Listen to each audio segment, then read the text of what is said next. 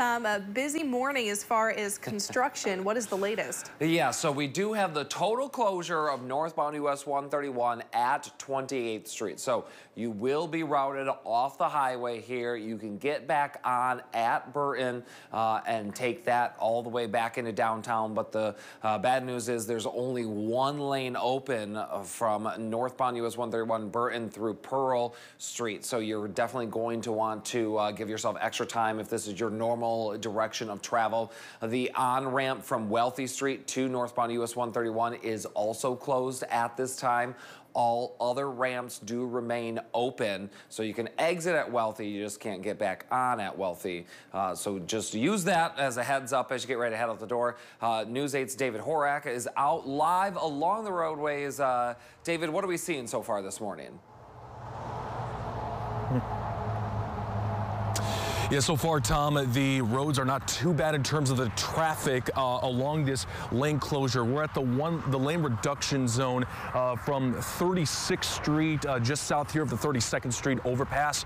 And in the distance behind the camera is where crews are starting to work over there, where you are forced to get off at 28th Street. And if you're heading to downtown Grand Rapids northbound, you can actually take Division, which is the commute I took from Kalamazoo this morning. So anyway, leading up to this, you may be wondering as you're hitting the road, hitting the commute for school or work, if your kids have school this week.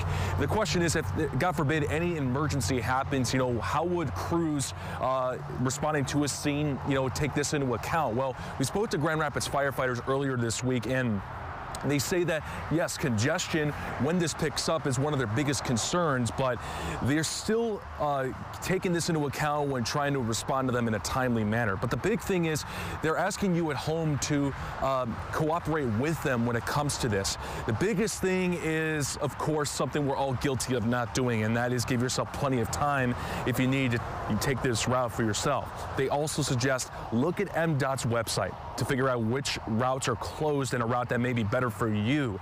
And also use those digital GPSs that you have on your phone, Google, Apple Maps, Waze to name a few, which will let you know how busy this road can get in real time. Fire crews also reminded us you need to be mindful when you see those flashing lights on emergency vehicles. Give them plenty of room, pull off to the right shoulder if it's safe to do so.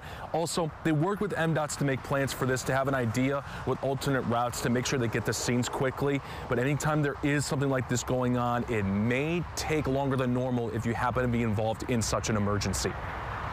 We do have benchmarks that we try to adhere to, but certainly any time that we have congestion, traffic, weather, that does impact our response times.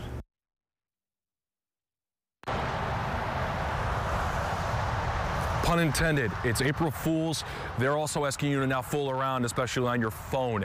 State police are enforcing the hands-free law. Donovan will get to that in a second here. But again, they ask you, that is fire crews and MDOT, to keep your wits about you, be extra alert, along with the extra time, both in the rearview mirror as well as, of course, what's in front of you, as you see all these lovely unofficial state flowers, the orange cones, the full bloom. Anyway, Donovan, back to you.